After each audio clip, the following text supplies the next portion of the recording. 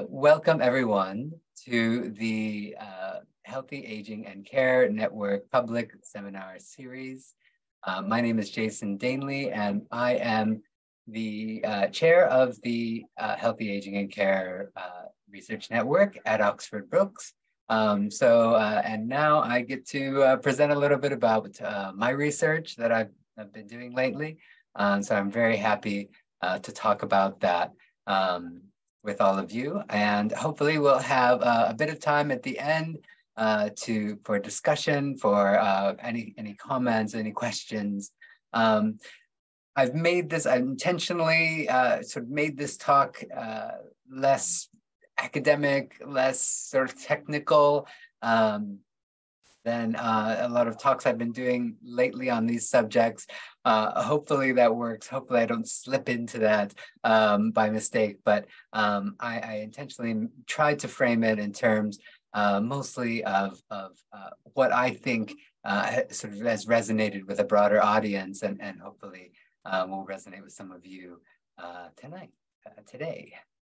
So the title of the talk is Comparing the Experiences of Caring for Older Family Members in Japan and England, or 5 Things I Learned from Working with Unpaid Carers of Older Adults. This was some work that I did that was supported by the Japan Society for the Promotion of Science, as well as from the John Templeton Foundation Enhancing Life Project.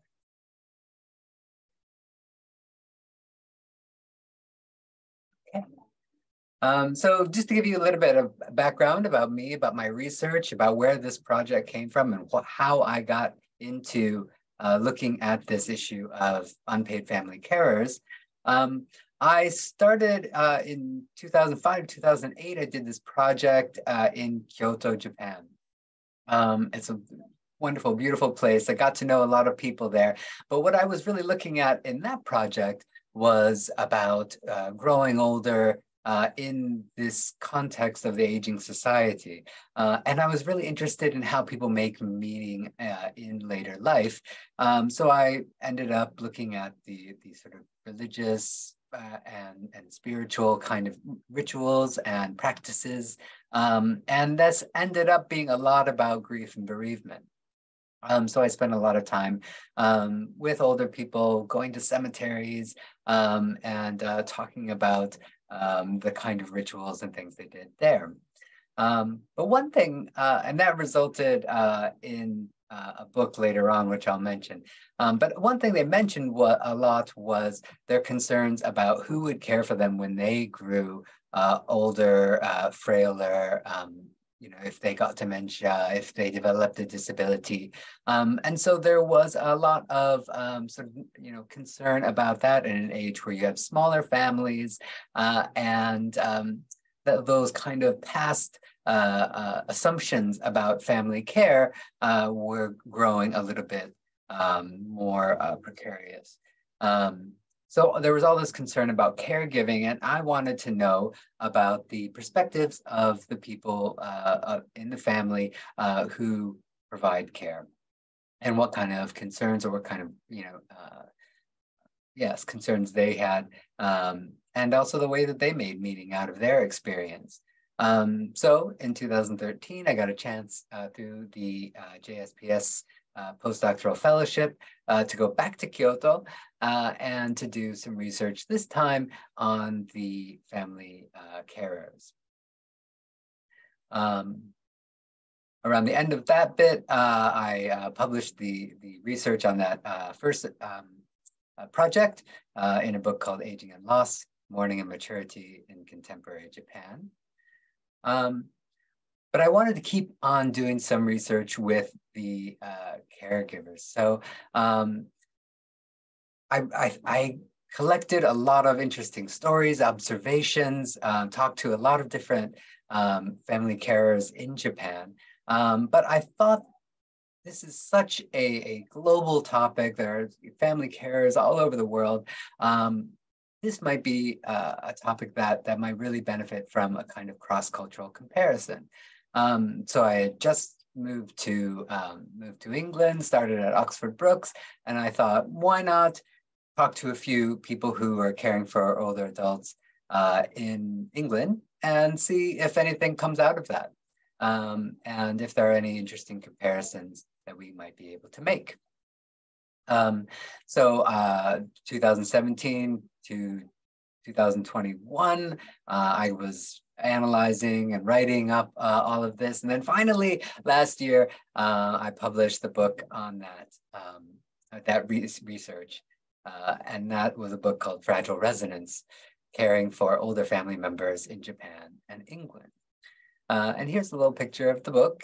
I was very pleased with it. It's still mostly directed towards academics and to students who are interested in topics related to care. But I also, the thing for me, the real value of the book is the stories of the people who have been doing care, their stories, their perspectives, because I learned so much from this project, and I hope that is conveyed in there. I'm sure it's the strongest, most interesting part of the book for most people. So while I was doing my research in Japan, of course, I was concerned with the things that carers worried about, the hardships that they had, how they overcame those. But I started to hear a lot of people talking about how they grew and how they learned from this experience of caring. And one woman said to me in an interview that there's nothing in life that you can learn more from than caring. And that really struck me as a story that maybe hasn't been told as much, at least in the kinds of research literature about informal care. So I wanted to take that to heart and try to emphasize that as much as I could. Just for a little bit of background on Japan, there's about 7 million unpaid family carers of frail and disabled older persons in Japan today. Japan has one of the longest life expectancies and the highest proportion of those 65 and older in the world at the time when I was doing my research. But now you have other countries in East Asia that are quickly catching up to Japan, especially South Korea, in terms of both longevity and in terms of the growing population of older people. So this is a really important topic in Japan. There's a lot of people affected by informal care. And unlike the UK, where there is at least a sort of 2014 CARE Act, there is some kind of policy recognizing the needs for carers to be cared for and supported in some way. Japan doesn't have anything like that. They do have a system for caring for older adults. They have a universal long-term health and social care system. And that works pretty well for what it does, but it doesn't include coverage for those who are assisting or supporting a frail or disabled older person in their family in this kind of unpaid informal way. So there's no carer's allowance or anything like that. And if there is an informal carer in the household where there's an older person who has care needs is living, they're likely to get fewer kind of public support or sort of support through the long-term care insurance system than if they lived alone. So it's assumed that if families around, they are going to be doing care, but there is no care in the sort of system for those carers who are doing a lot of work. So there's not a lot of recognition officially sort of for them. At the same time, this is a system that really depends on the labor of these unpaid family carers and paid carers were the first ones to acknowledge this to me. And when I talked to them, one of them said the system, as it is, would not work if it wasn't for these family carers. And I think you could probably say the same thing of the system here in England today. Do a tremendous amount of work. So when I moved to England after doing the work in Japan, I was able to get one of these Enhancing Life Project awards. And the Enhancing Life Project, as it says here, one of their aims is to investigate what are the forms of life in which the enhancement of life takes place. So I thought this was perfect because I am learning from carers, and I'm seeing how it really does enhance their life to care. But of course, it enhances the life of older people who want that kind of care as well. So new questions came out of that. I was interested in how universal these ideas of empathy or attachment or affection were in care of older family members. I was interested in how different kinds of institutional or social structures or policies were going to shape this kind of informal care sector. And of course, culture, values, tradition, meaning making, how do these affect the relationships? So those were that was an interesting part of this for me. But today I'm going to focus on 5 lessons just to narrow it down. And I'm going to go through these kind of quickly. I'm really going to try to emphasize the voices of the carers as I do this, and really what I learned from them. So I'll try to keep my commentaries to a minimum here. But one thing when I first came to England and started to talk to carers here, one of the first things that I noticed was all the similarities that were there between the stories I was hearing in Japan and the stories in England. And the first thing, the most prominent thing, I think, was how caring can be exhausting. It is hard work. It was tiring. It was relentless. It was right. There were a lot of ways in which carers described this work and the kind of fatigue that was a part of it. But at the same time, there were ways in which it was also really meaningful. So let me give you an example. This is from an English carer who I was talking with, and he says, I think it's really important that we all have the opportunity to go away and do other things because it's confining, and it's tiring in a strange way because you can look at a day and think, I didn't do much today because everything. And then he turns to his mother that's in the room. Mom, this is a frustration, isn't it? Because everything takes quite a long time. And his mom says, oh, yes, and I'm sick and tired of it. Right, so you're not doing a whole lot in the day. Things just take a long time, and then that's exhausting, that kind of pacing of care and being with the other person in that pacing can be exhausting, even though you're not doing a whole lot. A Japanese carer, a woman who's taking care of her mother, said, oh, I couldn't sleep. My mother was next to me and I would always be hearing her saying, ooh, ooh. It really felt like I was just hearing the devil's voice. It was excruciating. I would say, what's wrong, Mom?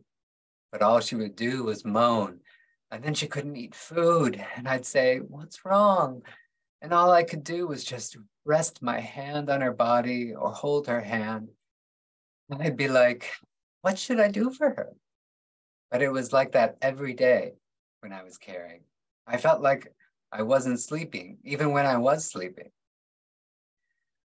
So this exhaustion, I could really feel it in that story. And also the kind of constant vigilance and the constant worry and wondering if I'm doing the care in the right way? Is it good enough? Is this what they want? So there was a mental and emotional exhaustion, not just a physical exhaustion.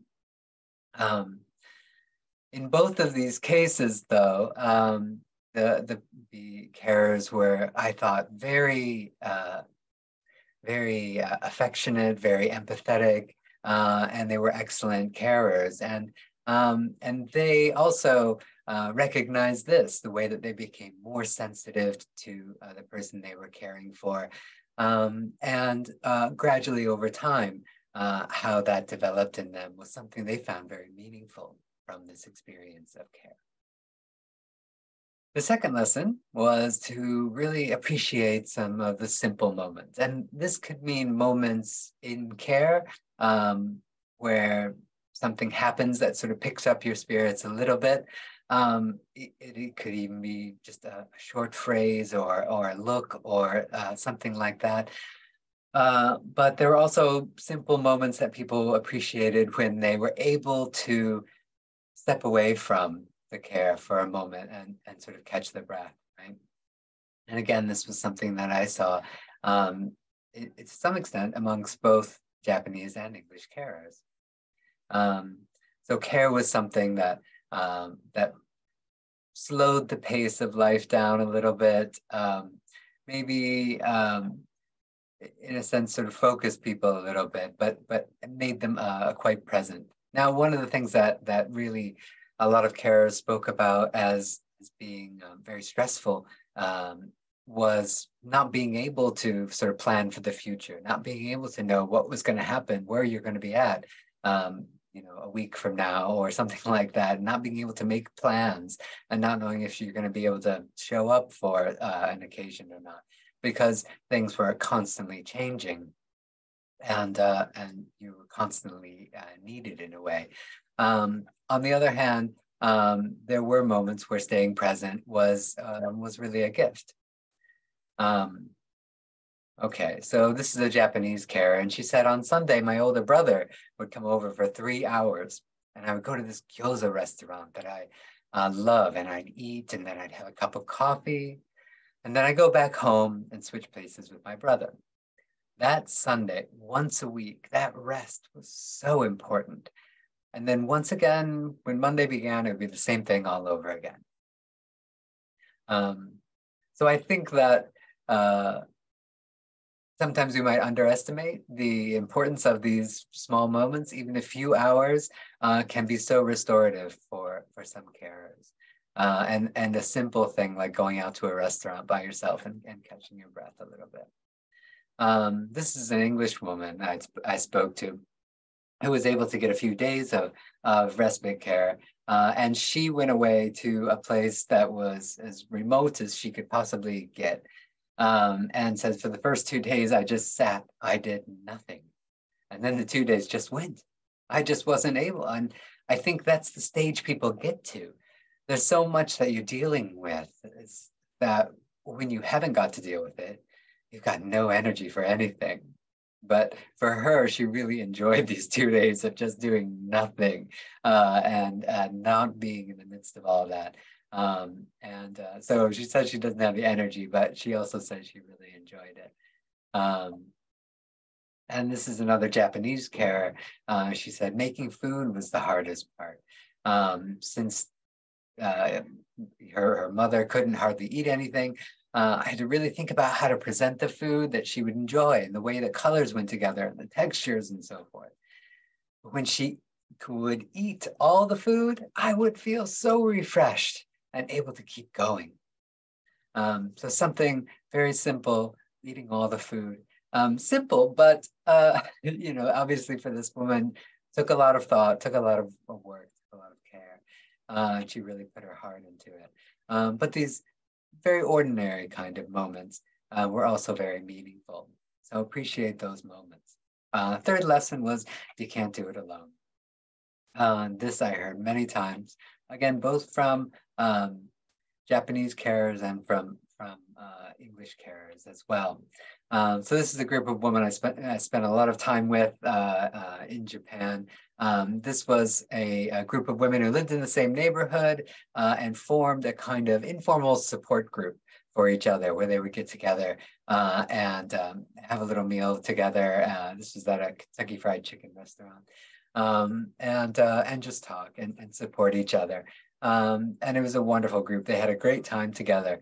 Although sometimes, the stories that they shared were quite serious and heavy. But amongst themselves, they were able to get some advice, some relief, some hope, and it was absolutely vital. So although there isn't a whole lot of formal support in the social care system in Japan for unpaid carers, there are many sort of informal ways in which people get together to support each other, and I think that was absolutely crucial.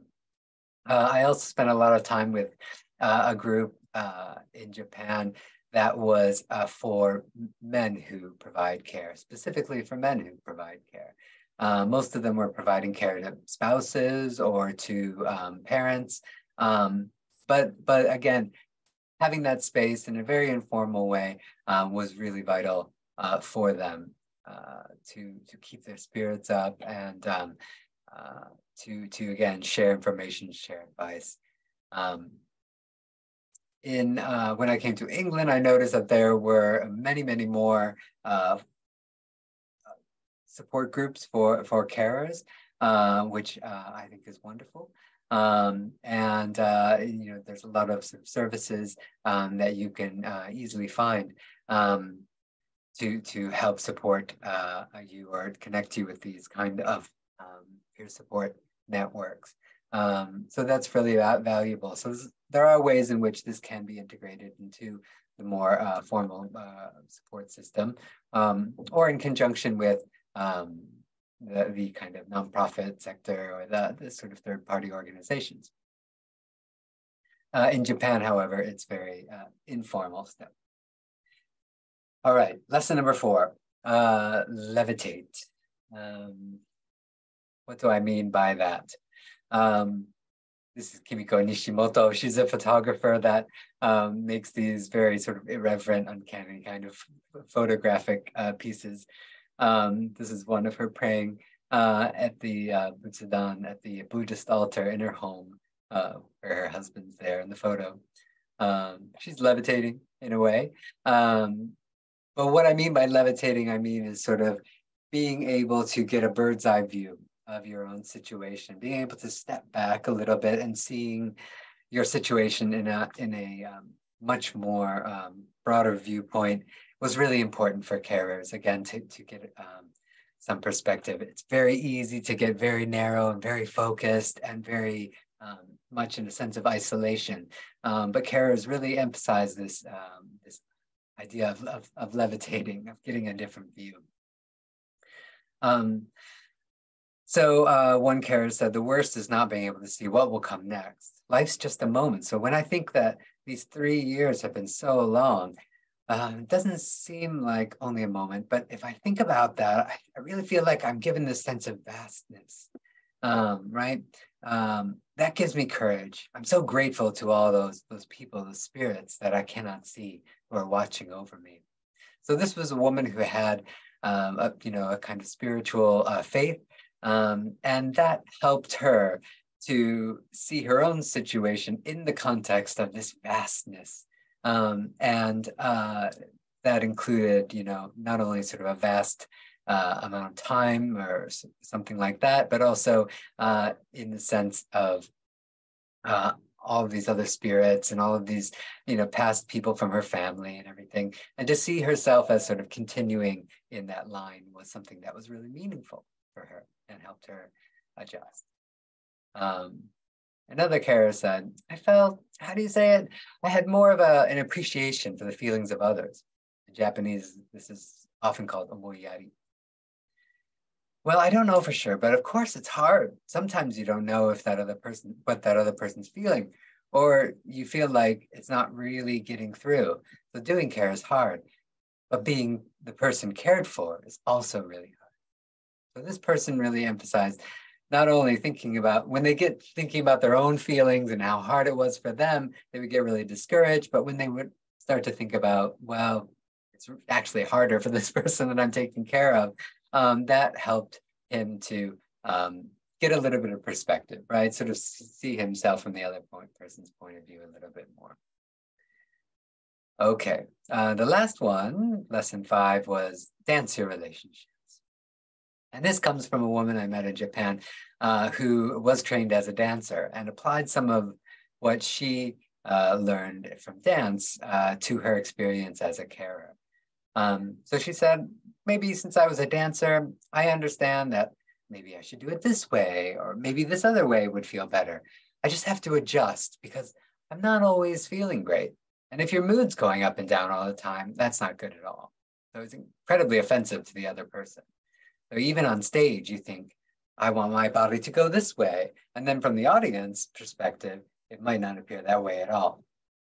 So it's kind of hard to see just from this, but she was very conscious of the way she was moving, the way that was connected to her emotions, and then the response of the other person that she was taking care of. And I guess she was levitating in a way, taking the perspective of, an audience in a way, a sort of third party, how that would seem. But I like this notion of being flexible and constantly adjusting, and that for her was really important, and to be responsive to the other person, which you have to be if you're dancing together and you don't want to step on each other's toes. Right, so those are the 5 lessons in a nutshell, what some of the things that I got out of this. I know I didn't talk too much about the nitty-gritty of policy differences and institutional differences, or not too much about cultural differences, although I'm happy to talk about that more when we have our discussion later. But that's all I want to talk to. If you are a carer and you are seeking support, if you're in the Oxford area, Carers Oxfordshire is a wonderful service. And they have lots of support resources. If you think it's a little bit more serious and you need help, there's the NHS Carers Direct Helpline there as well.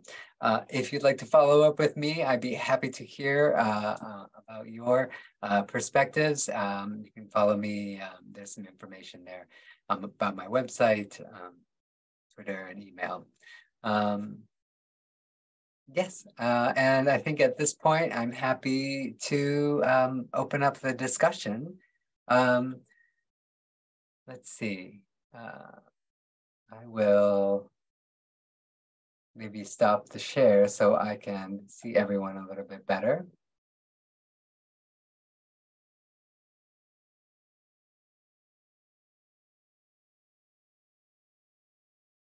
Great. I think, Ben, are you able to keep an eye on the chat for me in case things pop up there? Yes, certainly will. Okay. Wonderful, thank you. So if you can use the raise hand function and we can call on you. Or if you'd rather use the meeting chat, you can do that to write your question. And I see a hand from Hugh. Hey, Jason, thanks so much for the chat. Hi. Yeah.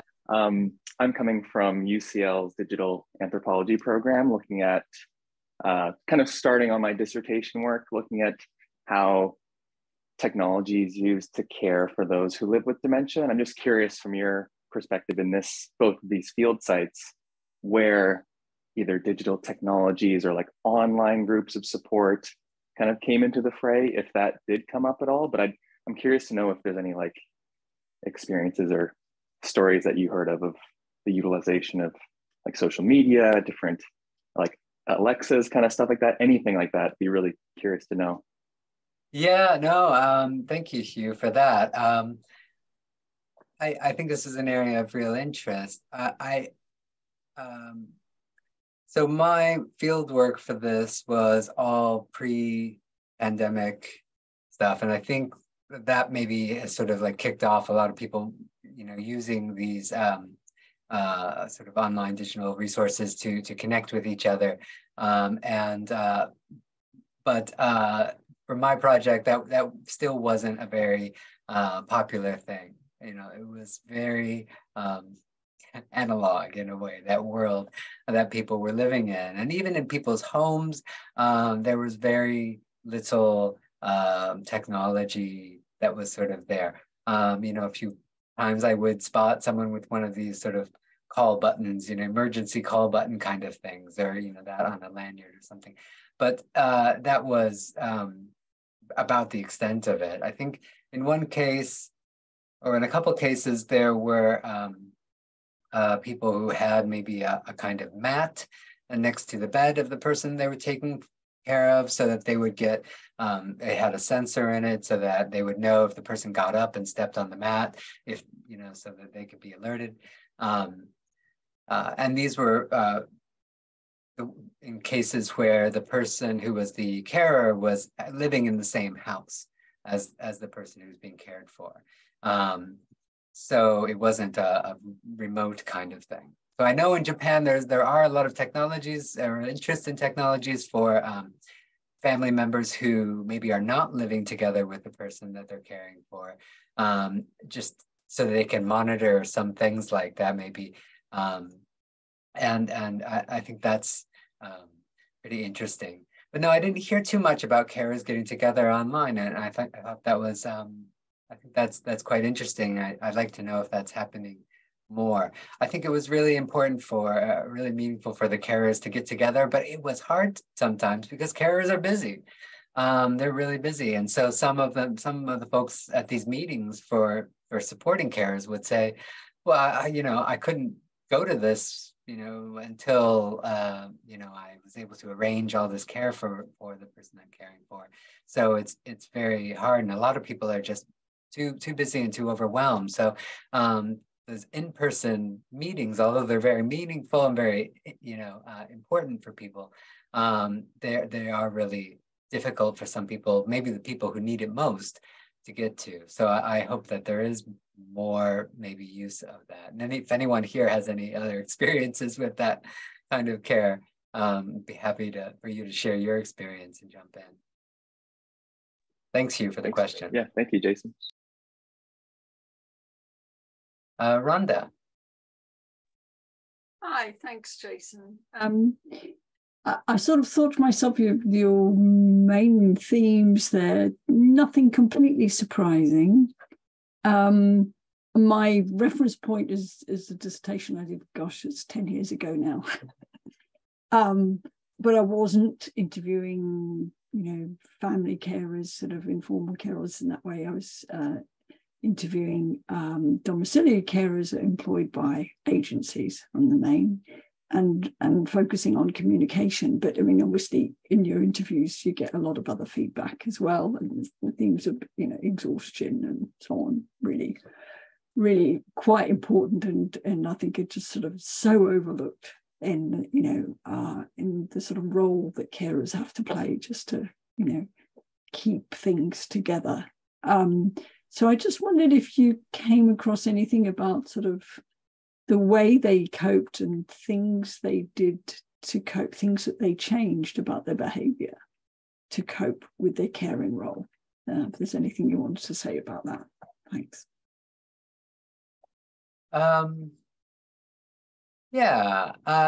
So I began this project, I think it was thinking mostly about, in a very sort of academic sense, I guess. I was looking at something called sense of coherence, coming out of Antonovsky's work on sense of coherence. And I was reading work that was saying that having this sense of coherence, right, having a worldview that allows you to deal with sort of unexpected things a little bit by fitting it into a sort of meaningful worldview for yourself, a coherent worldview in a way.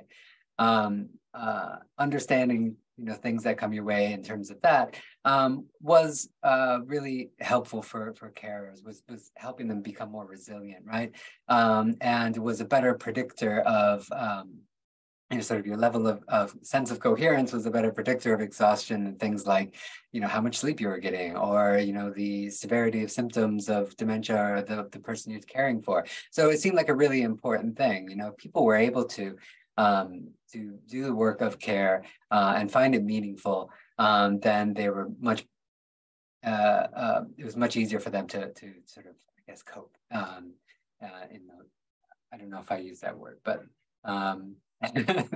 adjust and respond, and then find those happy moments too, and those really meaningful moments.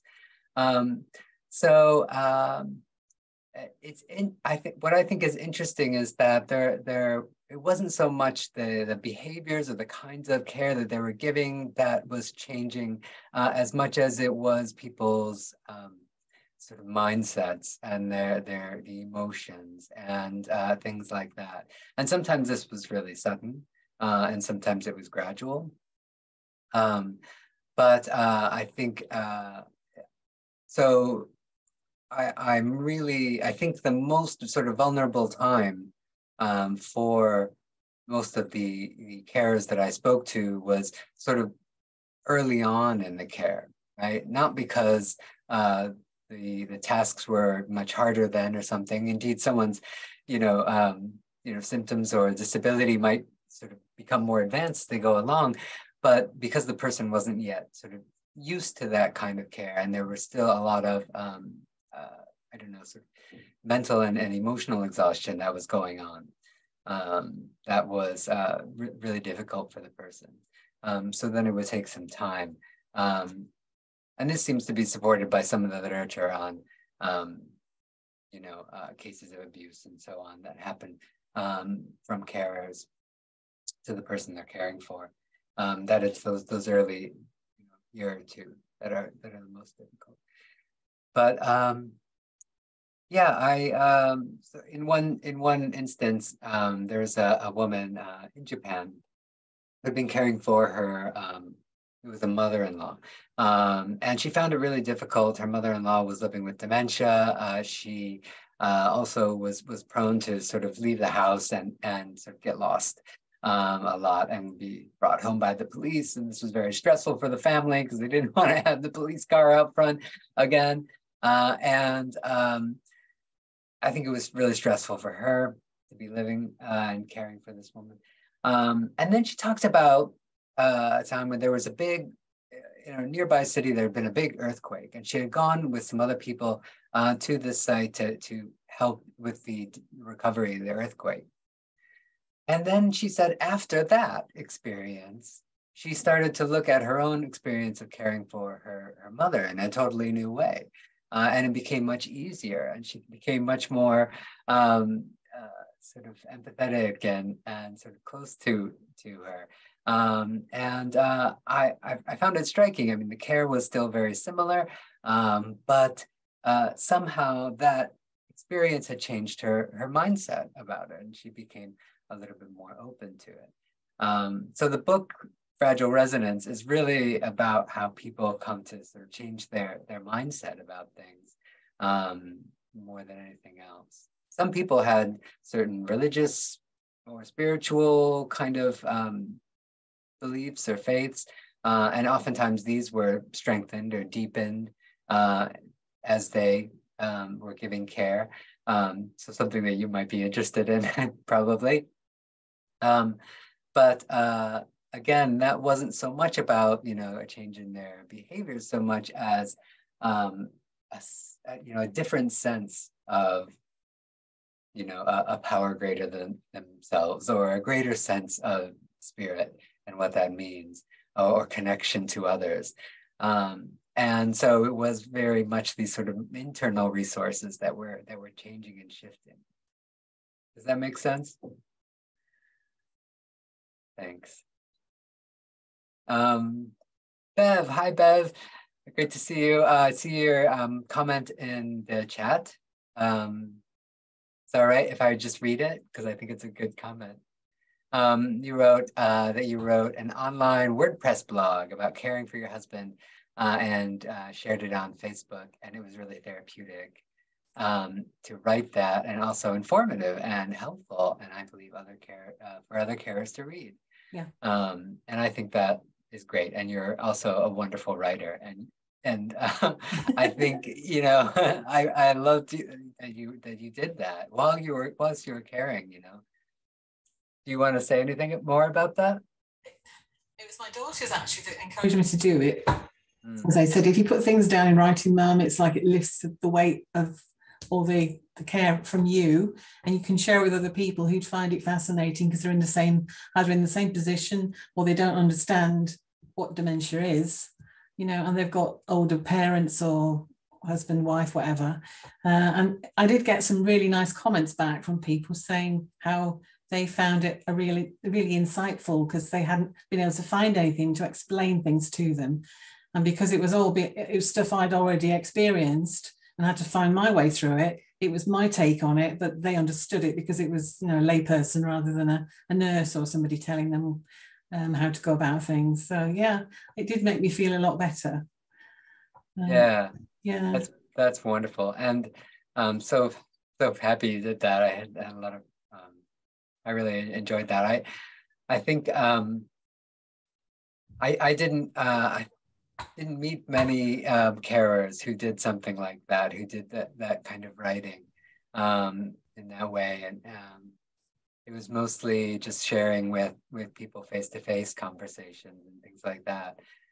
So I think that's really unique and special. And we do get so much out of it. And I found in these peer support groups that, everyone had a different story or different situation, or, had a different kind of dementia or something like that. All those, differences were there. But it was just so good for people to listen to other people's experience, even despite these differences, right? And to help them to see their own story in a different way. Yeah.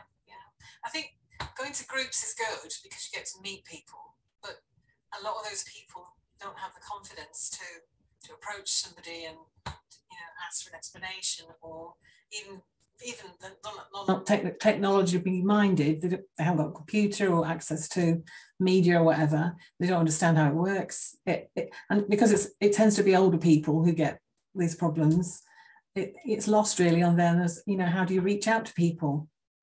I had a really sad experience myself. My daughter had a friend at work whose dad was going through something similar with his own wife, and he had no one to talk to. And she said, do you think you could phone him and talk to him, Mum, because you've gone through this, something similar?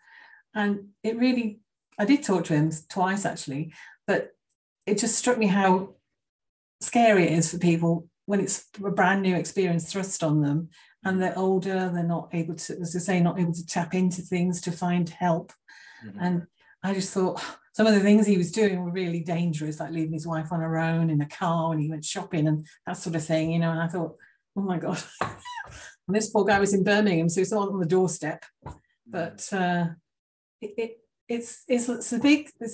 area where there's not a lot of access to learning.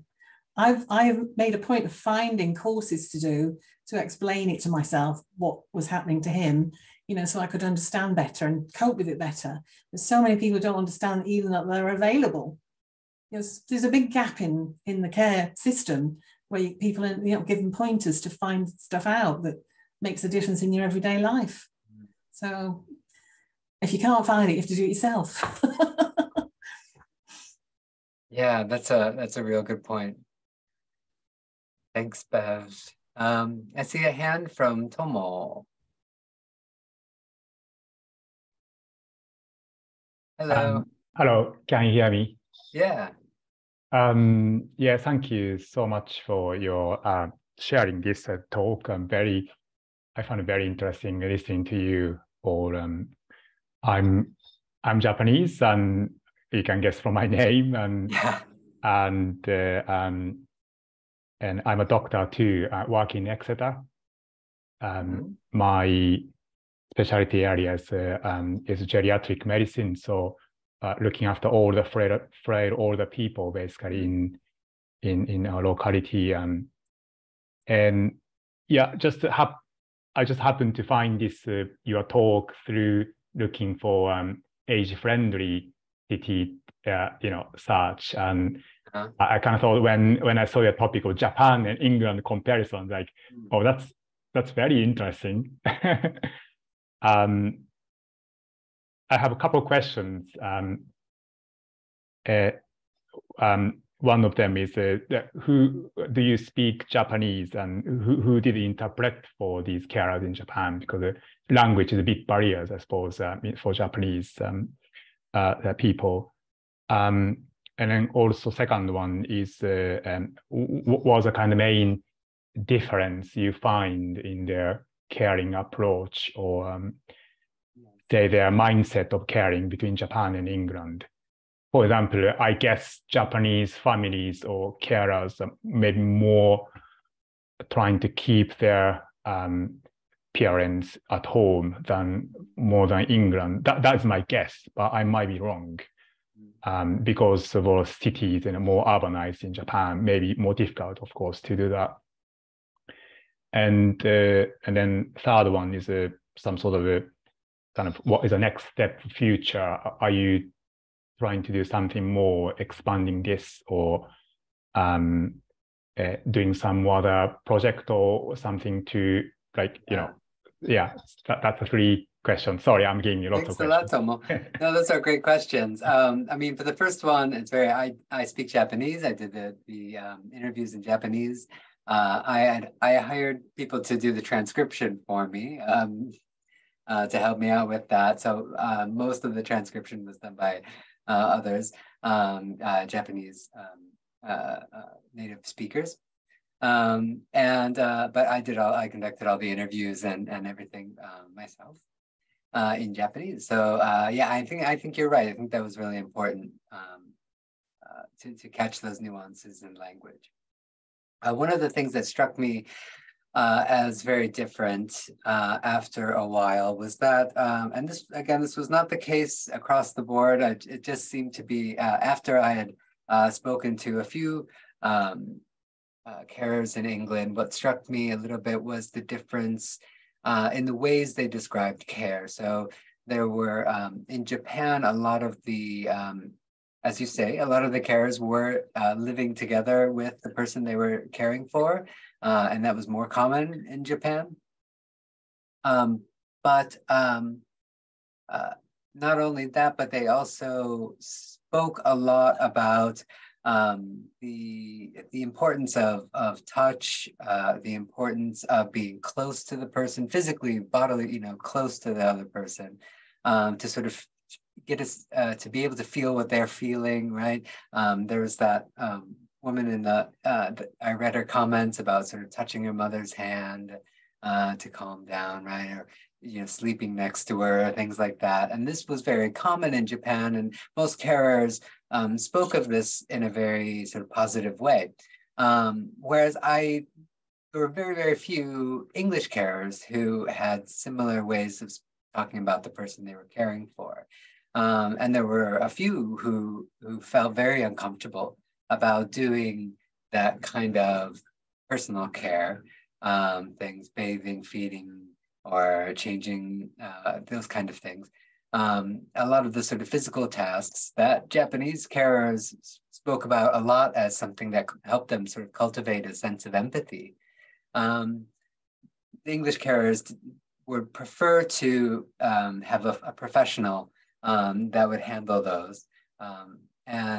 So their sense of duty, or their sense of what care was about, making sure they were getting the best person in for the job, right? And that kind of quality or expert care to help them. In that way, they felt that they were being a responsible family member and not just a carer, right? So they saw a family member and carer as somewhat separate. And this was especially so for people caring for older parents, I would say. Spouses were a little bit different, right? But that was kind of a big difference. I think one of the reasons why you had this closeness in Japan was because there are different ideas in Japan about sort of nonverbal communication and about closeness, perhaps skinship, things like this, but also notions of compassion and coming out of Buddhism and other kinds of things that were very much about breaking down that barrier between the self and the other. Yeah, so those are some of the things. As far as what's happening next, that is I looked at people who are taking care of family members, and now I'm looking at older people who don't have any family members to take care of them and what they do. So I did a project in Japan about people who were estranged from their families and how they find care or don't. This is often the case. But I'm sure I'd be really curious. I'm sure I have lots of questions for you and what you found as interesting differences, but I'll have to follow that up later because I see Hugh has a, oh, hi, I'm sorry. Hi, Wickham has a question. Yeah. Thank you, Jason. My name is Paul Gilliam, as you can see. I'm actually used to work for Oxford Brookes internationally, mainly. Oh, hi. But some time ago. Anyway, I thought Tomo's questions were really good to you and cover some of the points I wanted to raise, really. First of all, can I say your experiential type of research, I think, is absolutely spot on to go and do it the way you've done it. So that's the first thing. But secondly, do we not face very different cultural and ethnicity issues in England and the UK compared to Japan? I mean, we haven't had, or Japan, as I understand it, hasn't had the influx of refugees from different ethnicities in the same way that Europe has, and the UK in particular, perhaps. Mm-hmm. And I think that when I was doing my own research, which was in the educational area, looking at differences in the way students regarded UK qualifications as when they went back home, have we not got the same sort of thing here that we're just growing into something that we've become familiar with over time? And that is going to vary enormously as we go forward. And I wondered whether a study in England between different ethnic groups, I think, or automatically in Indian, for example, would be very, very interesting, because it's very difficult for people to understand these things. Coming back to Bev's point, I think it was, about availability of information. What I tend to do now, as it says on the screen, is I work for, well, U3A, which is older people. And we've got 30 groups of older people. And what the sort of thing you're talking about comes up very, very regularly. These are older people who are going to need care themselves in the not too distant future, perhaps. And they are very worried, as you indicated in your comments, about how exactly that's going to be manifest to them now, compared to, for example, their own situation when they were the carers, because they can see that their children are working internationally or in jobs and not living near them and so forth. And I agree totally with, I think it was Bev, that, you know, there doesn't seem to be that input from the so-called, and I may be wrong here, totally wrong, and Rhonda may put me right, I think, from the caring charities to disseminate that information more widely. I'll leave it at that. Thank you so much. Great, a lot of great points in there. I'm trying to think of all of them together, but okay, I'm sorry. What was the question right before? Ethnicity differences. Ethnicity differences. Yes, yeah. Okay. So I think it would be wonderful. In fact, there have been some studies that I've come across of this in people looking at particularly South Asian groups, Bangladeshi and Indian, Pakistani groups, and their this informal care system, right? So I know there's some people that have looked into this and done some of that sort of more qualitative work, you know, getting people's context and their stories, because I think you're right, that is important in this, and to bring forward their voices. that's true. These things are changing, and I think in general, as you say, I think it's important that we have more public conversations about this, and more I think discussions about it. I mean, I think it's there's that question of, family care versus, paid care. And, in a very sort of developed welfare state like Denmark, where it's just all sort of the state, and it's all sort of paid care, right? And it's all sort of provided there, almost to the extent where they're really kind of discouraging family to get too involved in the elderly care. That's sort of one model, right? And I can see how, there could be some advantages of that for some people in some contexts, but I also saw so many people who wanted to provide care, who found it meaningful, whose lives were changed by it. And what they really needed most was, as Bev said, more information, more support, more, that kind of thing. And I think there's just a tremendous amount of sort of, resources, I guess, for lack of a better word, here. People who want to care, who have a genuine care and interest in doing that. And if we can find ways to support them, that can be a huge benefit to society as a whole. So I think that that was the message that I kind of came away with. But if you don't support them, they get burned out, or they have to leave their job, and then they're, there's money issues, and they're stressed as well. And there's all kinds of the sort of domino effect of things that could happen. And that's the real tragedy, is you have people that could be, really wonderful carers and really develop through that. But we're not catching them at the right time, not getting them the right information. And I think that you're right, that kind of has to be more normalized. Care has to be sort of something maybe that's a little bit less, stigmatized, or it should be something that we're just talking about in a much more natural way. Well, I don't expect you to make any comment on what I'm going to say, but to some extent, it comes from the post-war 1947 socialism, the introduction of the welfare state, and you mentioned Denmark, which is very similar, of course, similar background in a sense. It never quite ceases to amaze me how it's sort of slightly so different in Japan. But thank you very much. That's very, very Thanks. Thanks a lot. Yeah, we could talk a lot about this. I think we've come to the end. I don't see any new questions in the chat or any raised hands, but we've come to 5 o'clock. Thank you all again for coming to this talk and for your wonderful